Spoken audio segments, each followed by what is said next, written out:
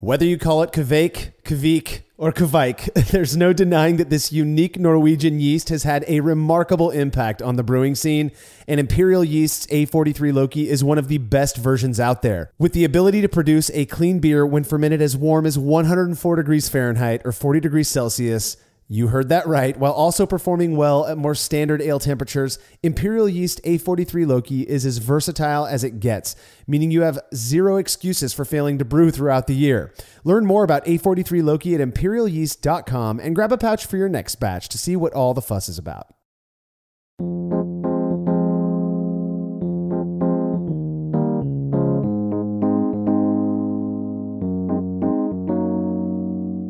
Weissbier, which translates to white beer in German, is a highly refreshing style known just as much for its hazy appearance as it is for its unique fermentation character.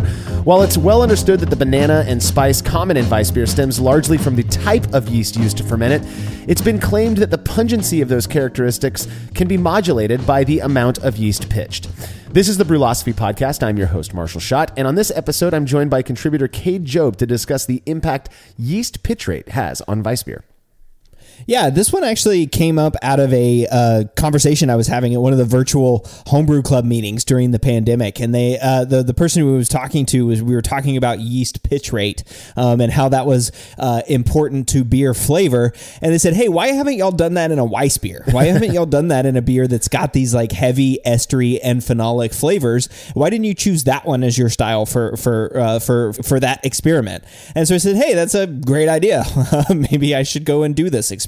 So that's what I did. Yeah. And, you know, it's widely accepted by brewers that pitching an adequate amount of yeast is one way to ensure clean fermentation while reducing the risk of off flavors. However, what's considered an off flavor in one style is actually expected in other styles, right? So a perfect example is Weissbier. I remember first hearing about this idea of modulating the banana and spice notes in these types of beers by pitching varying amounts of yeast years ago. It's a super interesting concept, in my opinion, and one that I look forward into digging into with you, Cade. If you like what we're up to and you want us to keep doing it, please consider becoming a patron of Brewlosophy over at patreon.com/Brewlosophy, where you make a small pledge and receive rewards like access to unpublished contributor recipes, unique discounts at YakimaValleyHops.com, and an invite to a monthly live Q&A session with somebody in the brewing world. This month, that guest, in November of 2021, that guest is Dr. Matt Winans, research and development scientist at Imperial Yeast. If the name sounds familiar, that may be because he was interviewed by Cade on episode 6 of the Brew Lab, which if you haven't already, I highly recommend listening to. They focused primarily on novel hybrid yeast strains.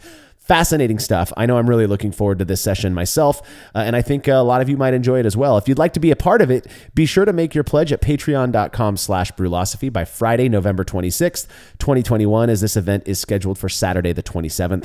All past sessions are stored on our private Facebook page, so patrons can go back and watch them whenever they like. Again, patreon.com/Brewlosophy. And if you wouldn't mind using the links found at brewlosophy.com/support when shopping online, we'd really appreciate that as well. With the holidays right around the corner, we know you're all going to be doing at least some of your shopping at places like Amazon, More Beer, Adventures in Home Brewing, and Great Fermentations.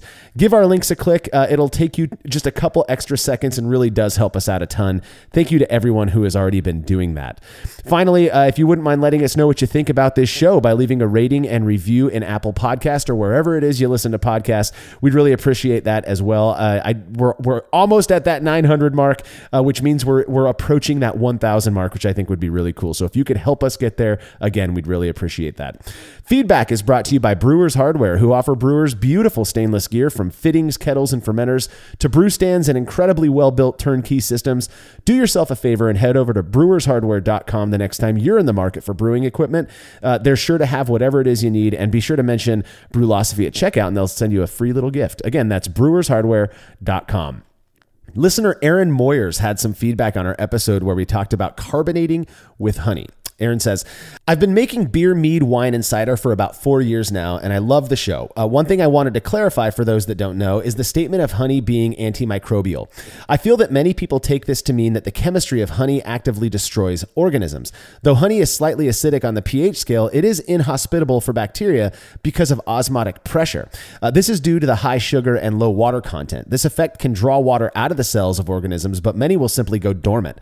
This is especially true of spores. If there's a dormant bug inside, it can wake back up as soon as that honey is diluted in another liquid. That being said, I personally do not worry about pasteurizing honey when brewing, simply because when added to wort or must, brewing yeast will typically outcompete whatever few other organisms could be lying dormant.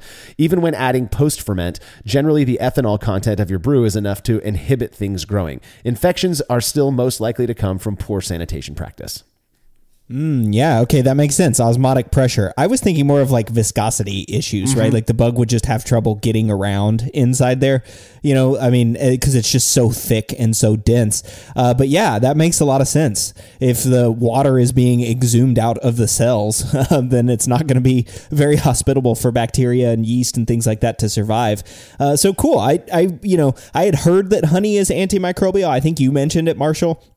And we talked about it a little bit, but wow, that's actually cool to put the sort of the why or the science behind it. Yeah, it's cool. In all the years I've been brewing, I've made one batch of mead. It was with honey that I sourced from a local beekeeper, and I did not pasteurize it. I just blended it with filtered water and fermented it with, don't kill me on this, Nottingham yeast. My idea was to make a really sessionable carbonated mead, which I did, but the results were less than stellar. Either way, there were no indications at all that this mead was contaminated. It was just not very flavorful, almost like a semi-sweet sparkling water. Anyway, we really appreciate the feedback, Aaron. If you have show feedback, you could send it to feedback@brewlosophy.com or drop us a note on social media. If I were forced to list my top 3 favorite beer styles, they'd likely all be pale lagers, and one would certainly be German Pils. That crackery flavor with noble hops and a perfectly crisp finish is just so good to me. Well, listener Chris Haskins from Seattle, Washington brewed up his own version of this style he calls CP4 Capital Pils and sent me a bottle to share with my friends. 1 minute beer review with Justin and Tim. This one's pretty, Justin. This is a nice looking beer, Tim. Not bad. I'll get the nice. You can see right through it. Yeah, it's clear, aromatic. It's got some nice, nothing off-putting, nothing danky. That's good. A little fruity. That's exactly what I was going to say. Yeah. Could be wrong. We'll leave that with that. But yeah, this is... I like it. This is delicious. Crisp. Very crisp. It's clean, yeah. Yeah, right. Dry. It's good. It's got some champagne like this. notes. Dang. Yeah, I know. I'm bringing it. Jersey Who? This is a good beer. This is a real good beer. Yeah, you definitely get a little malt, little bread flavor, like more crackery than bread. It's like you got a mouthful of saltines and you're dry and you're trying to whistle. It ain't happening. It's good. Yeah, I don't think it's a Pilsner. I don't know what it is. Yeah, I'm gonna say it's a Pilsner. Yeah, it's like when you take a test, you're bound to be right a quarter of the time. It's good though. Yeah, this is a really good drinkable beer. Whoever made this, hats off to you. Apricot-ish, a little bit. I don't know. Yeah, some stone fruit. It's good. I would have another glass. I'm going for an 8. You're going for an 8? Yeah. Ooh-wee. I like it. I'm going to raise your 8 to an 8.23. Boom. This is solid. Holy moly, this beer was near perfect. Absolutely delicious in every way. In fact, I'm not even sure if there's anything that needed to be changed in it. If I were judging this beer in a competition, it'd be difficult for me not to have scored it a perfect 50. The color, the clarity, the aroma, the flavor. Like I said, everything about this beer was about as perfect as it gets. Better than some of my favorite commercial examples of German Pils. Chris, I envy you. Excellent job on this beer, my man. Please send me more. And how about that? I would love to see that. What was it? I think Justin said it was not dank, like a mouthful of crackers and slightly apricot-y, right? I would just love to see that as like, here's the descriptor of this beer: not dank, mouthful of crackers and slightly apricot-y. Which I don't know. Fruit. I did not get stone fruit. I did get the crackery thing though, so I'll give him that. Well, yeah. I mean, I just assumed hoppy, right? Like, or some sort of hoppy flavor there. But wow, but it sounds really good. And props to Justin for doing a great job of replacing Jersey there. Yeah. Jersey Who? Yeah, Jersey Who, exactly. Yeah. Hey, Chris, seriously, a killer job, man. And I'm very fortunate because Chris sent me a grip of different beers that he made. And I'm not going to talk to those yet, but I'm telling you, they were all good. If you'd like to have your beer or any other fermented beverage you feel like sending in reviewed by Justin and Tim, you can email me, marshall@brewlosophy.com, and we will get you all set up. We'll be back with talk of yeast pitch rate when making Weissbier right after these messages.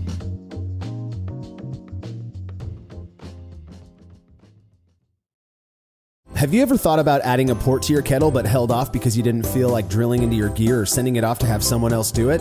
From the makers of the world's fastest counterflow chiller, the Xchillerator, comes the Hangover, the easiest way to add extra ports to your kettle as well as countless other options. Mount a faucet to your keg for easy portable pouring. Set up the perfect whirlpool arm. Hold a heating element in place. All of this and so much more without permanently modifying your gear. Manufactured right here in the United States, the Hangover offers brewers too many convenient solutions to list here. So head over to xchillerator.com today to see what the Hangover can do for you.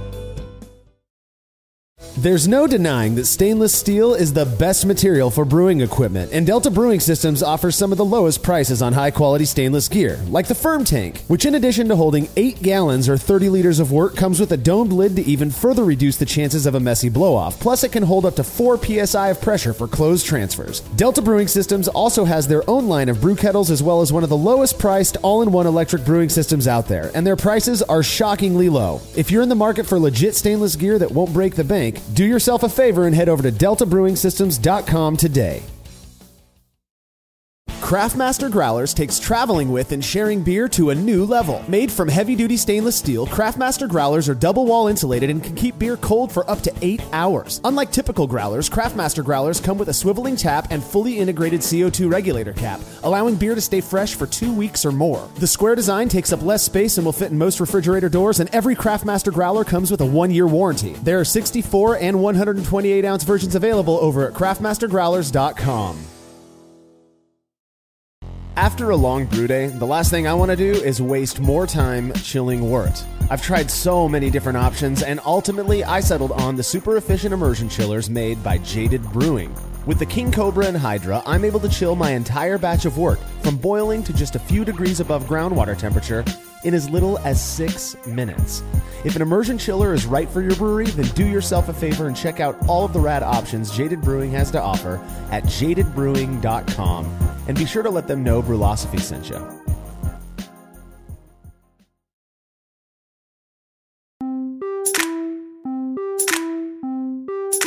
Having grown up in the Pacific Northwest, I was quite familiar with the popular commercial Hefeweizens from the likes of Widmer Brothers and Pyramid Brewing. While hazy, they were quite clean and seemed more malt-focused to me. It wasn't until a trip I took to Germany in 2003 that I had my first real Weissbier on the advice of my wife's uncle, who told me it was like nothing he'd ever drank before. Sitting in a tiny, beautiful wooden pub in Munich, I inhaled a pint and was taken aback by how unique the fruit and spice character was. These days, I don't really tend to drink too much Weissbier, in part because I feel like I overdid it when I was in Munich in 2003. But I certainly enjoy having a pint every now and again. Now, before we get into yeast pitch rate specifically, let's talk about Weissbier in general, and some of the styles that it's closely related to.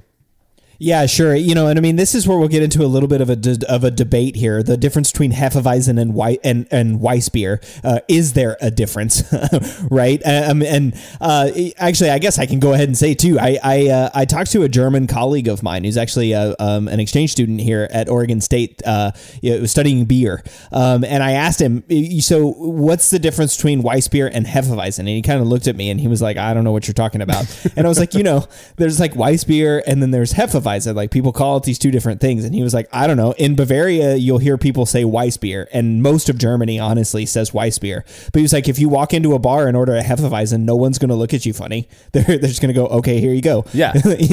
So apparently there may not be much difference between those, except for the name, right? The name, I think, in typical German fashion describes the thing. Weissbier. Yeah. White beer. Exactly.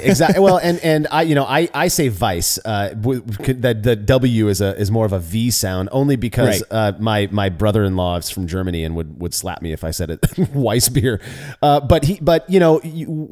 It's weird because if you look at, I'm going based off of the BJCP guidelines, right?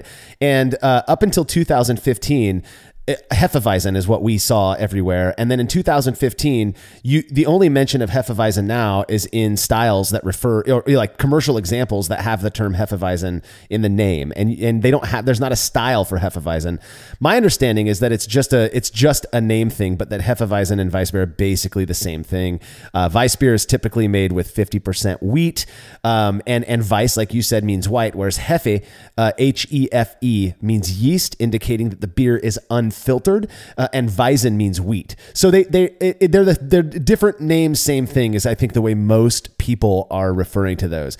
There are some, unique differences between Weissbier / Hefeweizen. We're going to go with Weissbier for the show, and styles like Witbier, which is a Belgian style beer that is kind of similar. Wit means white, so it's kind of the same idea as Weiss, but Witbier, I believe, has to include, or almost always does include, a dose of orange peel and coriander, right? I don't know if you would call it a wit beer without that. Yeah, exactly. That orange and coriander really sets that wit beer apart. I mean, it is also a different yeast strain that's usually brewed, but has very similar characteristics. I mean, I don't know that you would notice necessarily. Maybe that's an interesting experiment somebody could do, is brew with the Weihenstephan strain versus the Belgian wit beer strain. Yeah. And see if they taste the same. But yeah, that orange and coriander, right? And that's historically, if you look back at Belgium and their approach to beers, Belgians were very laissez-faire, where they just put a lot of the stuff in beer and see if it tasted good. Germans were very much, no, beer is brewed one way or two ways, right? I mean, you have a typical lager and Weissbier, and that's it. I mean, and those are the only beers that you have, and you only have Weissbier because it's brewed with wheat in it. Otherwise, I don't know that Weissbier would exist in Germany. But Witbier has that orange and coriander, and I think that's what's really cool about the differences in those styles is that approach, Belgian approach to having orange and coriander. I mean, then of course, I guess if you look in Germany, I said there's really only Weissbier and lagers, but they do have a thing in Berlin called a Berliner Weiss, which is the Berliner White, and that's really just a low ABV sour beer that has a large portion of wheat, usually unmalted wheat, and like you said, so giving it sort of that unfiltered character. And again, Berliner Weiss just meaning white, but really being that like sour style. But all of those beers, so the Hefeweizen, the Witbier, the Weissbier and the Berliner Weiss all have that like a strong aroma character that's contributed by the yeast, and that's really that really is one of the defining characteristics of those beers. Like if you didn't have some of those characteristics that we'll get into here in a soon, I don't think you could call it a Weissbier, Hefeweizen, or a Witbier. I couldn't agree more, and I think a good comparison would be to what is now, at least according to the BJCP, referred to as American wheat beer, which are those your Widmer Hefeweizen, your Pyramid Hefeweizen, which are super clean, tend to have a little bit more of that American hop character. I love the style. It's probably in that top 10 of, like, if I had to pick 10 styles to drink for the rest of my life, American Hefeweizen or American wheat beer would be on that list because it's just so clean and crisp, and it has none of the characteristic fermentation aromas and flavors that a Weissbier does. And so I do think it's kind of funny that I don't know who started the trend. I tend to think it was Widmer Brothers who started the whole American Hefeweizen thing. But the fact that we took that term Hefeweizen, it makes sense because, again, it's an unfiltered hazy beer that's made with wheat. So hey, call it a Hefeweizen if you want, but it is definitely not a Weissbier. And so I just wanted to kind of distinguish all of those different styles.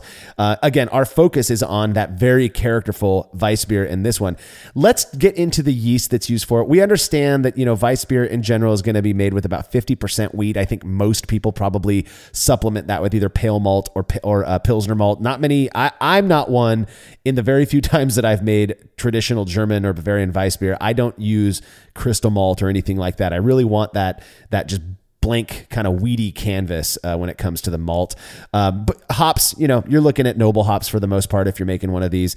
Really where you're getting the character, that aroma, the flavors that this beer is known for is from the yeast.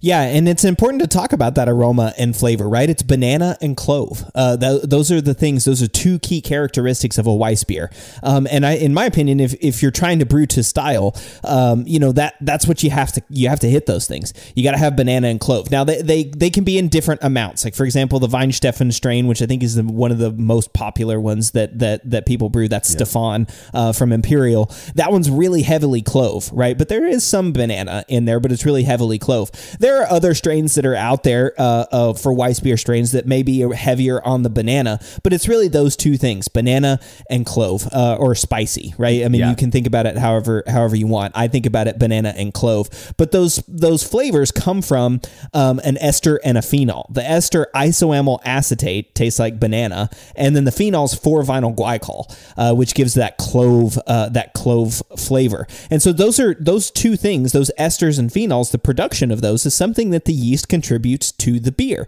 If you don't have that yeast strain in there, you may not get those two things in the beer. And so that was sort of the impetus of looking at this experiment, is we wanted to look at pitch rate and how pitch rate influences the flavors that the yeast produce. And it turns out there's actually some really interesting chemical pathways that these things have to go through in order to get ester and phenol production. And there are a whole bunch of different things which we'll talk about that you can do to improve esters and phenols, so to get more of that clove or banana character. Yeah, and there's it's weird to say this. I talk about my thing with Cow Common, all the time, is like Cow Common has to be made with Northern Brewer, yada, yada. You literally cannot make a Weissbier with like the Chico strain. I mean, you could try to, but it's not going to be a Weissbier. You're not going to get that isoamyl acetate 4VG ester phenol complex that you expect in a Weissbier. I mean, that is what defines this style, in my opinion, besides the fact that it's made with wheat. Now, I'm not a microbiologist. I say that often because I don't want anybody to think I'm some expert here, but am I correct in saying that the common Weissbier strains that are out there, like you said, I believe it's GO3 Stefan from Imperial Yeast, that they are POF positive? They are phenolic off flavor positive? Yeah, definitely. And those are the ones that we sort of, if you look historically at why we call some strains POF positive and POF negative, it was because there's a whole bunch of wild yeasts out there that create that spicy clove phenol character. There's a whole bunch of just wild yeasts that do that. But what distinguished brewers' yeasts, quote unquote, historically was their ability not to produce that clove character. So you can imagine, right? If you've got an American light lager, like a Bud Light, Miller Lite, Coors Light, something like that, and you get a bunch of clove in there, that's going to really turn people off. And same thing with like a nice German Pilsner or German Helles. You don't want that clove flavor, but in a Weissbier, that clove flavor is super important. Now, what POF means is phenolic off flavor present, right? But really what that means is the yeast has this specific enzyme that releases bound aromatic phenols. So all beers will have these aromatic phenols that are bound together in them. Certain yeasts secrete an enzyme that breaks apart that bond, and that's what releases that phenol and gives you that spicy clove flavor. And if you want more information about phenols, go check out episode 30 of the Brew Lab, where I talked to Dr. Mike Lentz about it. We just spent a whole hour talking about phenols, which is really cool. So that's one part of this, right? That's one part of the Weissbier, is that phenol character. The other part's that banana character, and it turns out that banana, that ester, isoamyl acetate, comes from higher alcohols. And certain yeasts during their growth phase, they take up a whole bunch of amino acids. Those amino acids then become higher alcohols, and higher alcohols turn into esters through a chemical pathway that I'm not going to bore anybody with. If you want to know, shoot me an email and I'll tell you about it. But certain yeasts take up those amino acids and create higher alcohols in different capacities. So that's why when you talk about like Belgian strains, you might say, oh, this Belgian beer, this triple that I had tasted fusily. It had a high alcohol character to it. Certain strains do this differently than other beers. So just like you've got a strain that secretes this enzyme that releases the clove character, you've also got strains that take up amino acids, produce higher alcohols, and then that turns into esters. So that's how this yeast actually works, right? So this yeast, the Weihenstephan strain is a great example, Stefan, that has both of those components in it. It takes up a lot of amino acids, and it also gives off a lot of these, bound phenols in the form of clove. From a very, very high up in the air perspective, how freaking cool is that? I mean, there's this entire style that is driven by this very particular type of yeast that produces this blend. I call it a complex, of ester and phenol character that when together is so It's so distinguishable. It's so its own thing, and I just think that's so rad. One thing is now, we talk about modulating the ester and phenol, I guess, amounts that are in a beer. There are people who are going to prefer a more banana-y Weissbier. There are people who are going to prefer more spice, and then there are people like me who want it perfectly balanced, right? And there are a few different ways that are talked about, at the very least, of modulating that. I think one of them first, is if you really want to get that spicy clove, white peppery character, is a ferulic acid rest. I'm going to let you kind of touch on this a bit, Cade, because I know you know about this stuff more than I do. But like other steps if you're doing a step mash, the ferulic acid rest is one that is said to, if you do it, I guess, accentuate during fermentation, you're going to get a stronger clove character. Yeah, so ferulic acid is the precursor, right? At least this is my understanding. Ferulic acid is the thing that has that clove phenol attached to it, and certain yeast will break that bond and release that clove phenol. So if you do a ferulic acid rest, you're increasing the amount of ferulic acid in solution. Now, if you're using a yeast that's not POF positive, that doesn't have that gene that releases the enzyme, you can have as much ferulic acid as you want, and it's just a not flavor active compound. So it'll just sit there in your beer and it won't do anything. But yeah, that's a really common tool that people do to increase phenolic flavor, especially if you've got a POF positive yeast. Right. You mash at a lower temperature to increase ferulic acid, increasing the bound precursor, increases the amount of clove that's produced. Ostensibly. I mean, we've done, we will do a show on this. We've done the experiment on the ferulic acid rest. You can check that out for yourself if you'd like to. But just so you know, this is a 15-minute rest, basically, anywhere between 40 to 50 degrees Celsius or 104, 122 degrees Fahrenheit. You hold it for 15 minutes and then it goes on to do exactly what Cade was saying. Another one, and I hear this one talked about quite a bit, another, I guess, factor that can modulate this phenol and ester development is fermentation temperature. And what was drilled into me, on forums and at homebrew club meetings, is that if you want more spice, ferment it cool, and if you want more banana, ferment it warm. We know that esters tend to get developed in warmer environments. We know that. I don't understand the theory behind why a cooler environment would favor phenol production, but that is what's talked about as one way, again, to modulate those two characteristics. Yeah, and I have some theories about this one. I'm not exactly sure on the science yet, so don't bash me too hard if I get the science wrong on this one. But my understanding is esters are produced at higher temperatures because that accelerates yeast growth. And so again, as yeast is growing, it's taking in these amino acids to make proteins, right? I mean, it's a basic building block of structures in the yeast cell. So it's taking in all of these proteins, and if it's hot, it's taking in a lot of them because it's got to grow really fast. Mm-hmm. So those proteins, those are amino acids that then react to form fusel alcohols that then react to form esters later on down the line. So yeah, if it's higher temperature, then you have higher esters. That makes a lot of sense to me. The cooler one favoring phenol production, that's the one I'm not sure about. And that's because if you have a yeast that's POF positive, it will release bound phenol precursors. Right. It doesn't matter what temperature it's at. So maybe if it's fermenting cooler, you're reducing the ester amount, so making those phenols pop a little bit more, right? So maybe that's part of it. But I don't know that fermentation temperature would have a lot to do with phenol production itself if you were just sort of managing the compound. But either way, I mean, there's two ways, right? I mean, it makes sense. Ferment warm and you get a higher ester production. Yeah, and so that part of it makes sense to me as well. That if you're going to suppress ester production, then the phenol is going to be more noticeable. So perhaps that's why it's more of just an ester issue, and then the perceptible phenol is going to be stronger if there's less esters. I don't know. But the focus of this episode is on yeast pitch rate, which is yet another way that they claim you can adjust your ester and phenol characteristics in a Weissbier. Let's go over the kind of the basics of pitch rate first off. We know, for example, that you want to pitch a proper amount of yeast based on what you're brewing, what your OG is, whether it's an ale or a lager, stuff like that. Yeah, and so let's take a real simplistic view of this, like a high level, right? This is a closed system, so the nutrients in the system are limited. What that means is that there's yeast that are all competing for those nutrients. There's not new nutrients coming in, right? We're not putting new sugar into the fermentation to keep it going. There's a limited amount, and the yeast are all fighting for that nutrition. So if there's too much yeast in solution, there's not enough nutrients to go around, and you have yeast that's not as healthy.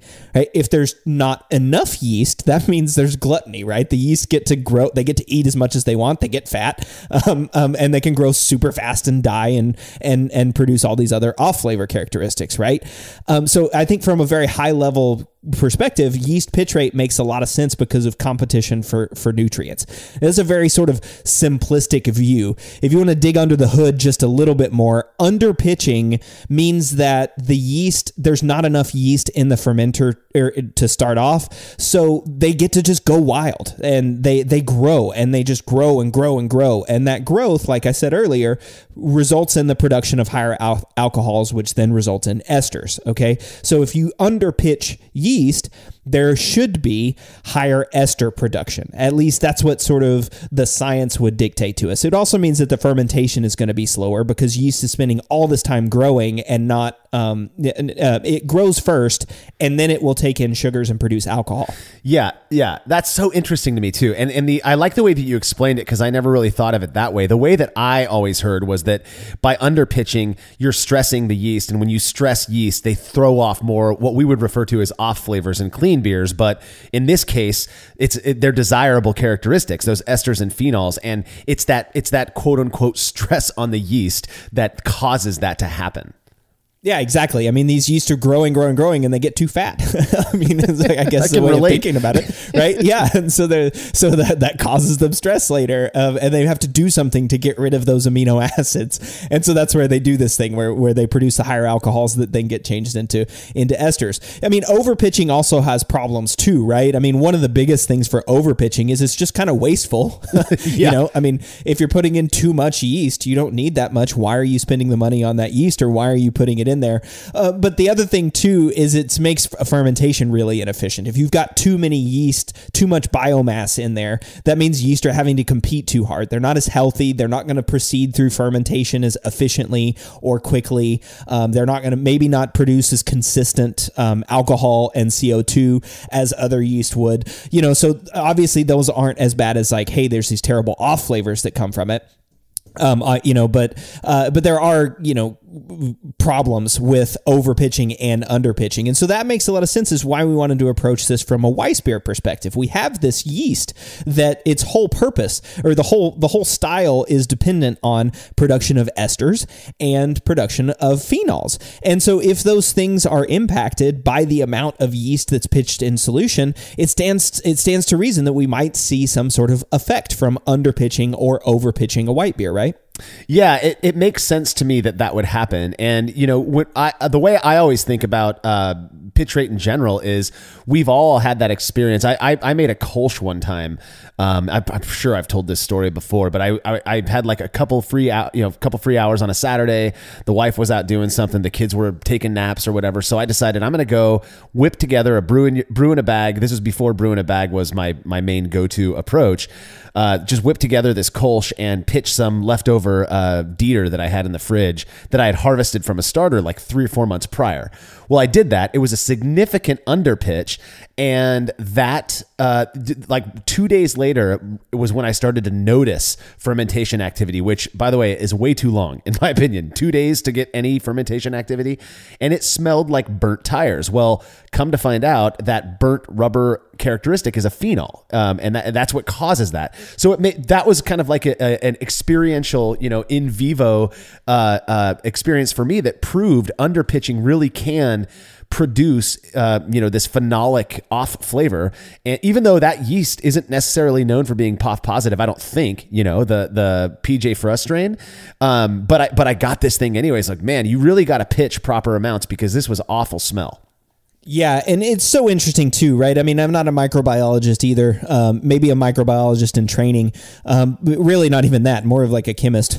But when you look at everything that goes on in the yeast cell, there's hundreds of things that are going on all the time, right? And so you just think it's always so funny to me to think about too how we ended up selecting this yeast that has these specific characteristics, right? Because there's so many different things, and what luck that some brewer had to maybe did a ferulic acid rest one day and didn't know that there was ferulic acid, but knew that whenever they did this thing where they mashed at a lower temperature, they got this clove flavor. So it's really impressive to me to think about, like, you had that experience with phenols, right, where you got this burnt character out of your burnt rubber flavor out of it, and because of that, you attach this, and now okay, if I do this, if I underpitch my yeast, it results in this thing.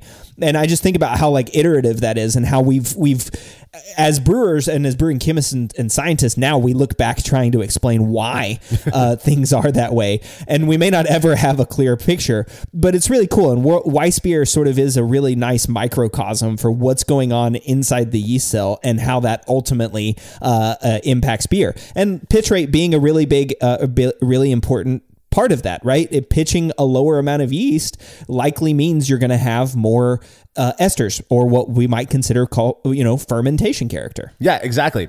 Well, I've never intentionally under or over pitched a Weissbier, in part because I don't really brew that much Weissbier. So the times that I have made it, I pitch what I would imagine is a proper amount, But I've certainly heard of this idea that yeast pitch rate impacts the ultimate character of this style of beer, and wanting to see for yourself, Cade, you put it to the test. Results when we're back from this break.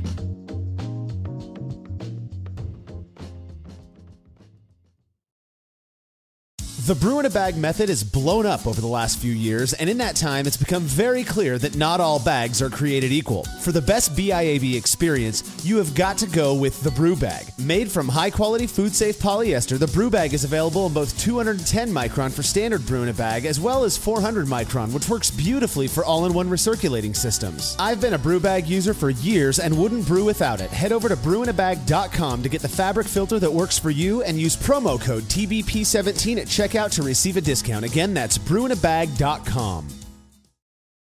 Family-owned Atlantic Brew Supply is the largest homebrew shop in the Southeast. No gimmicks, no multinational corporate overlords, and no BS. They offer exclusive malts, yeast, and more from local artisans, as well as award-winning recipe kits. They also sell professional brewing gear and cask equipment from sister companies ABS Commercial and Cask Supply. Most ingredients are available by the ounce, plus Atlantic Brew Supply has an on-site calculator to help you craft your best brew. Orders are processed same day, and 2-day shipping is guaranteed for East Coast customers. Get 15% off your first order using promo code BREWPOD. That's BRUPOD at AtlanticBrewSupply.com.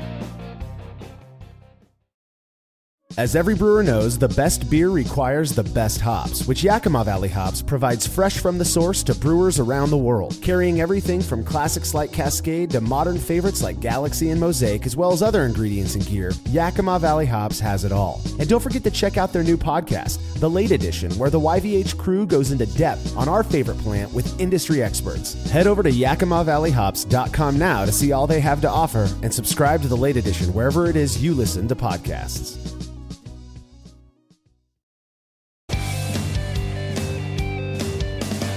Compact and simple to use with a small footprint for brewing indoors, the Grainfather makes it easy for you to brew professional quality beers at home. The Grainfather is an all-in-one brewing system that lets you brew all-grain beer in a single, compact stainless steel unit. It uses an electric heating element and pump to maintain a constant temperature and to circulate the wort during the mashing and cooling stages. It also comes with a counterflow chiller to reduce chilling times and produce high-quality wort.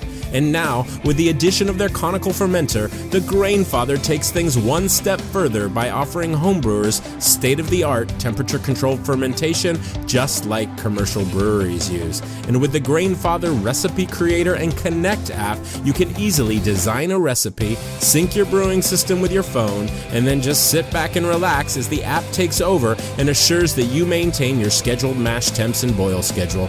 Head to Grainfather.com to purchase your all-in-one brewing system today and to sign up for their free recipe creator tool. Once more, head on over to Grainfather.com, that's Grainfather.com, and get started today.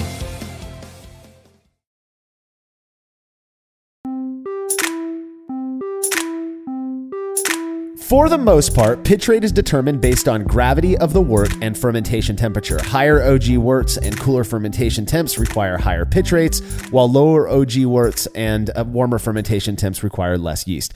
Pretty simple. However, some contend that styles like Weissbier benefit from pitch rates that fall outside of that normal range. Cade, you were curious and performed an experiment to test it out. Yeah, exactly. I mean, I was interested in seeing what an underpitched versus an overpitched batch would do in a Weissbier. So I started with dual 5-gallon batches of Weissbier in my Bravo Supply 110-volt units. So the grist was pretty simple, 52% Pelton, Mecha-grade Pelton Pilsner style malt, and then it had 24% wheat malt and 24% flaked wheat. So about 52%, barley and 48% wheat. Pretty standard Weissbier recipe there.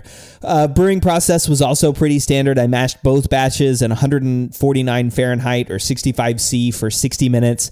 And then after the mashes were complete, removed the grains and boiled for 60 minutes. Both batches just got a single hop addition. That's pretty common also for Weissbier. I just did 28 grams of Tettnang at 60 minutes. No other hop additions or dry hop.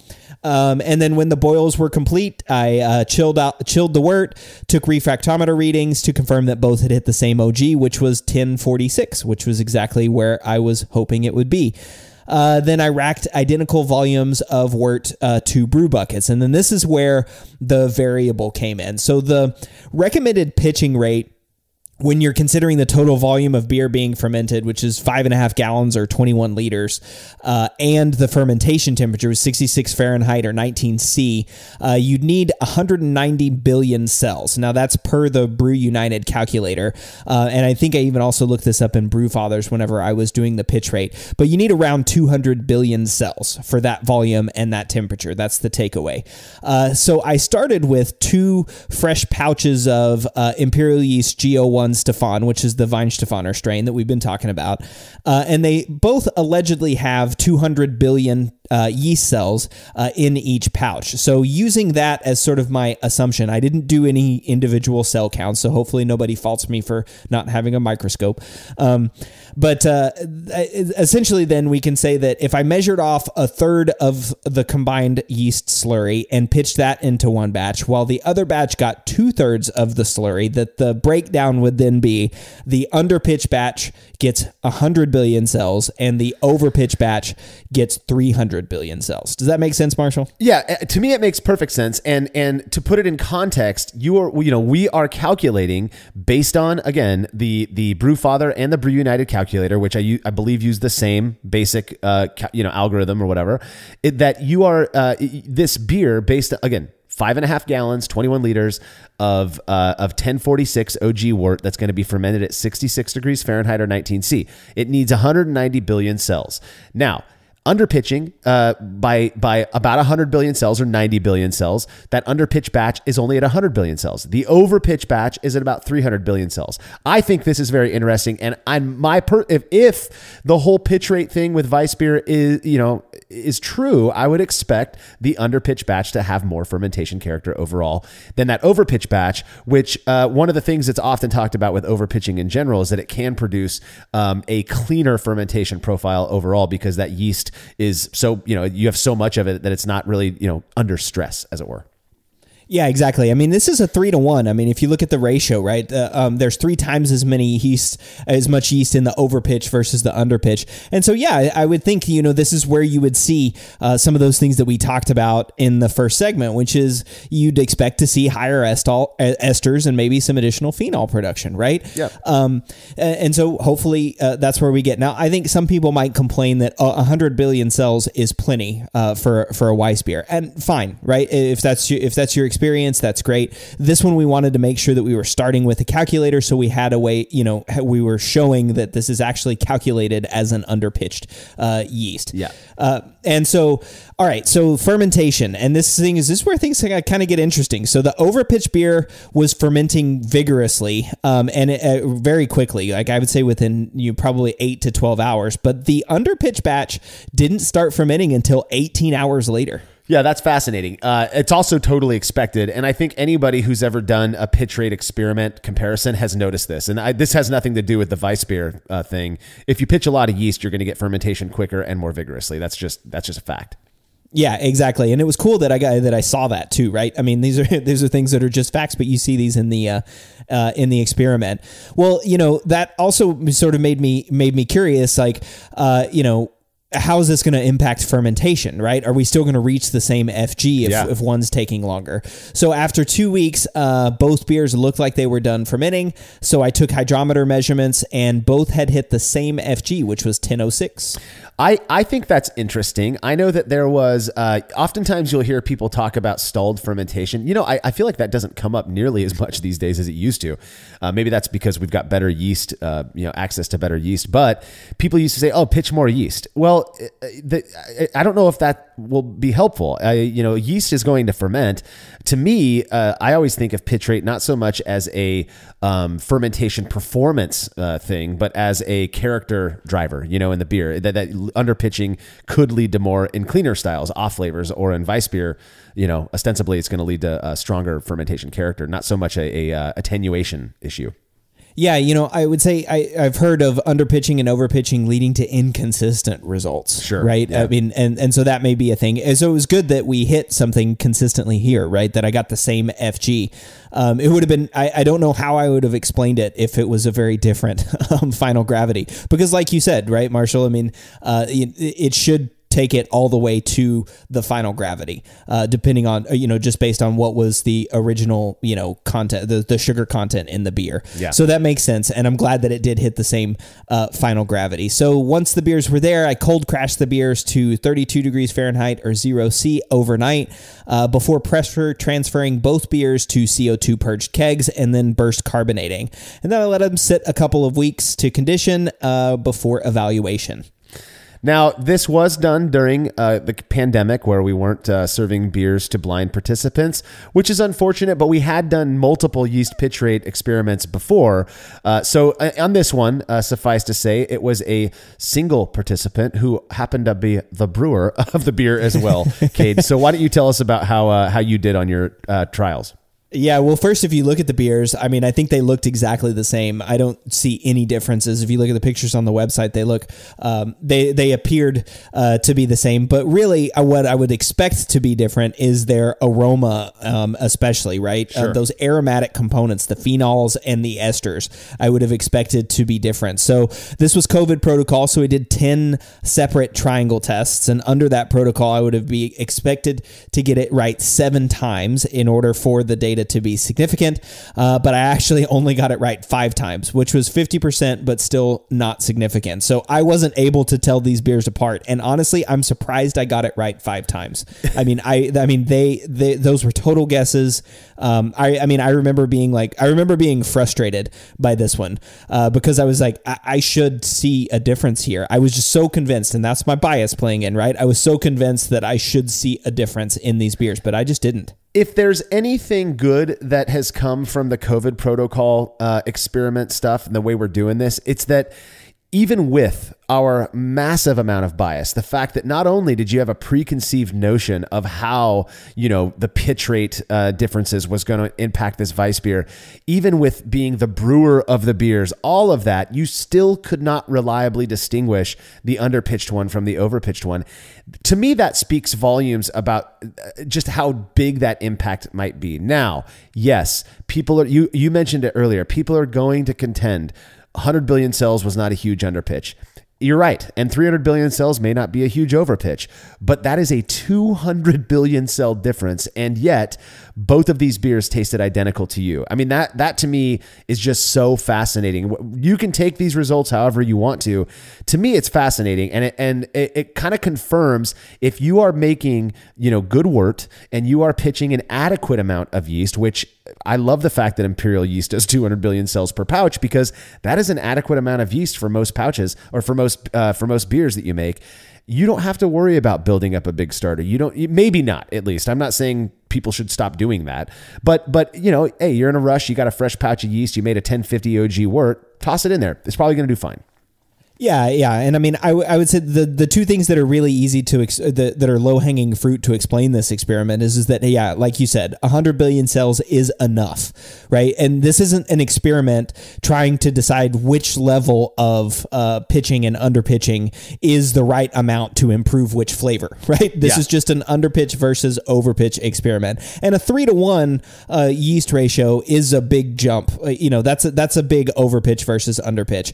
The other thing too, and this is props to Imperial, it is that maybe there was more than 200 billion cells in the pouch itself, right? So maybe whenever I was splitting it or dividing it up, there was 125 or 150,000 cells. But still, it should still be a 3-to-1 difference. So that would be a huge overpitch versus a slight underpitch, which I think is still interesting data. So even with those two sort of caveats, which I think again are low hanging fruit to explain the result, even with those two caveats, I would still think that I would see some fermentation character in this, but I just didn't, and that's surprising. Yeah, it's fascinating, and to kind of I asked Imperial at one point, hey, listen, are you sure there's not more than 200 billion cells per pouch?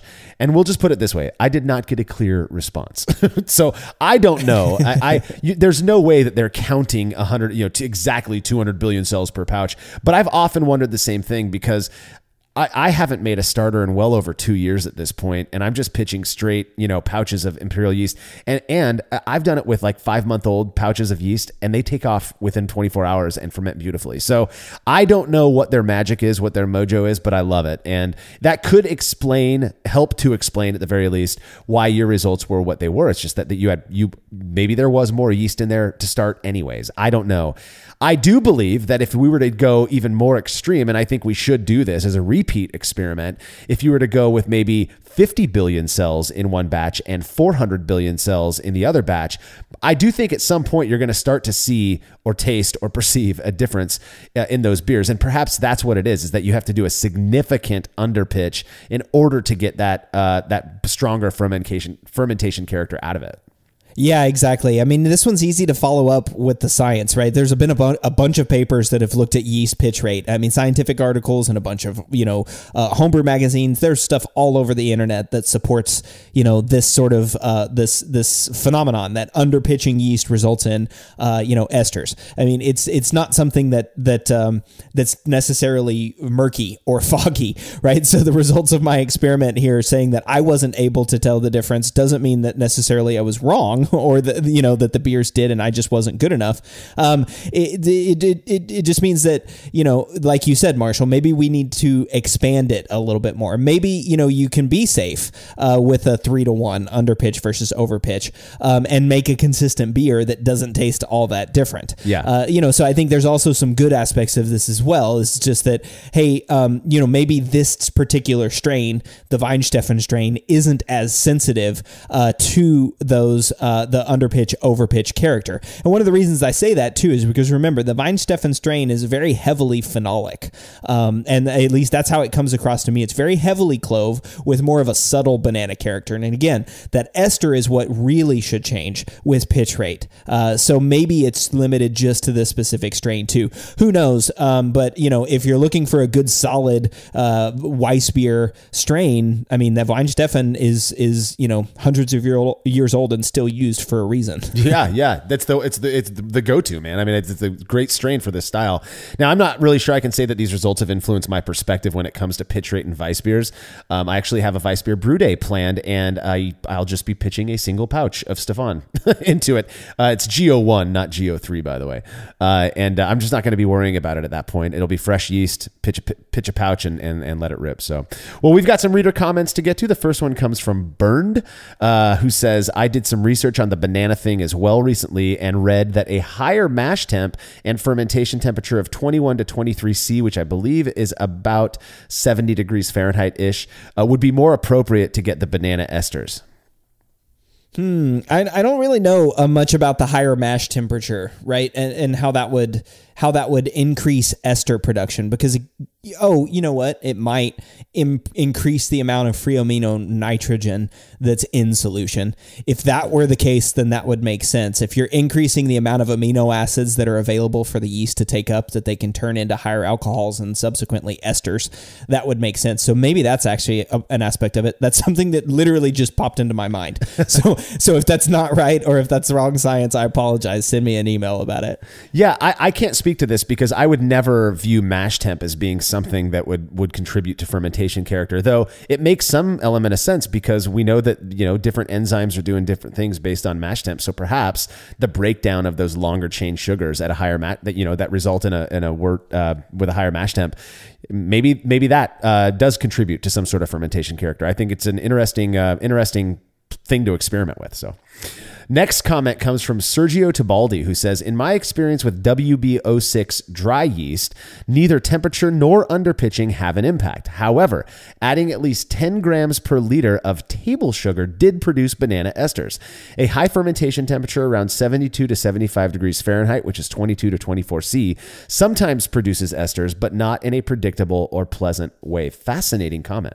Yeah, that's really fascinating. I don't know what about sucrose would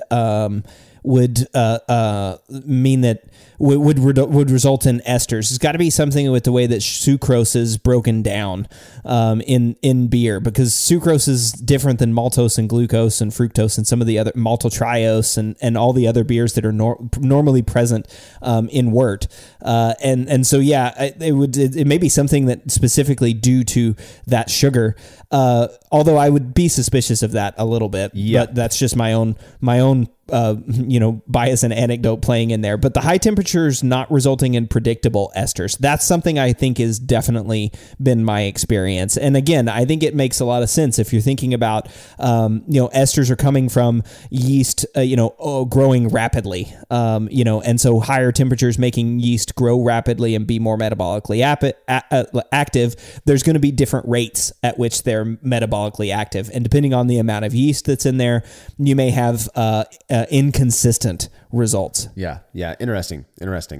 Next comment comes from AJ, who says, I did a similar Weissbier experiment. 2 batches, same recipe, different pitch rates. In one batch, I pitched a large starter propped up from bottle dregs of a commercial Weissbier. In the other batch, I pitched the dregs of a single bottle, no starter at all. So the comparison was a normal to large healthy pitch versus an extreme underpitch. The starter batch fermented fast and clean. The bottle dregs batch was slower and had a lot of fermentation character, including some super interesting juicy fruit gum flavors. I've heard that the yeast contribution to flavor and aroma tends to come mostly during the growth phase. That theory makes sense to me because large pitches could ferment fast without time for the yeast to grow, resulting in clean beers, while significant underpitches should allow the yeast more time to grow before the sugars are consumed, resulting in more yeast character. Yep. Boom. I mean, that last paragraph is exactly what we've been talking about. Yep.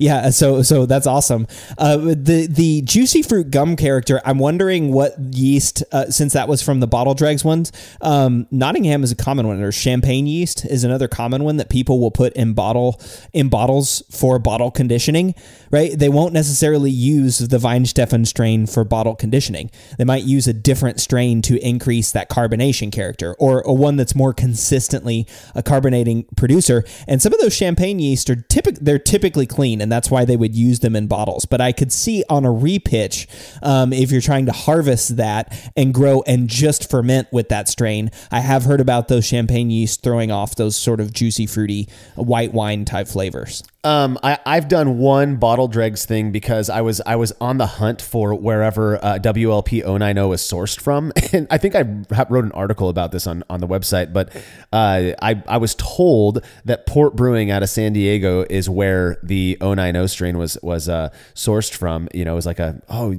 people were kind of speculating as to where it came from, and so they bottle condition, and so I thought, yes, I've got a bomber of Mondo, their IPA, really good IPA, and drank the beer, and then I collected the bottle dregs and I built up a starter from it and I pitched it into an IPA, and come to find out they bottle conditioned with a champagne yeast, and it was awful.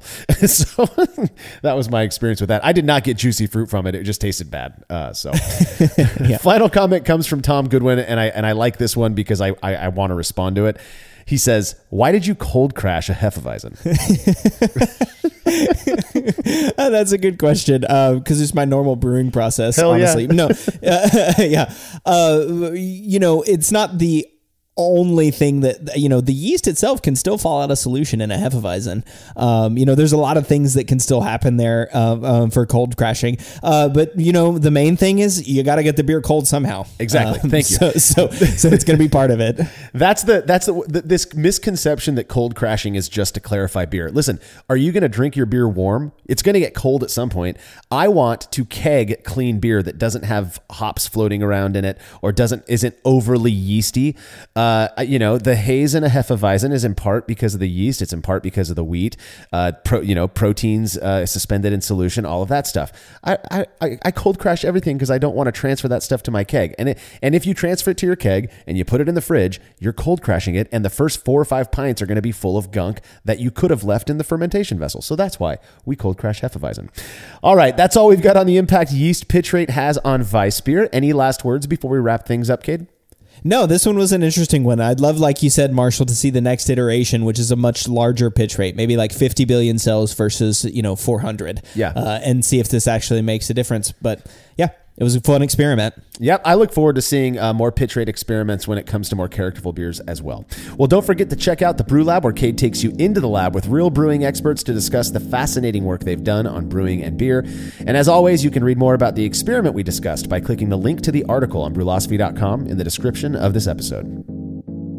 The Brewlosophy podcast is made possible by the generous support of our sponsors as well as all of our rad listeners. We seriously could not do this without you. Cheers to everyone who has subscribed and left a review of our show. It makes a huge difference. If you haven't yet, please consider doing so. Head over to brewlosophy.com/support to view a list of ways you can easily help us to continue producing this podcast. If you want a reward for your support, visit patreon.com/brewlosophy. Thanks again for listening. We'll be back next week with another episode of the Brewlosophy podcast. Until then, think beer.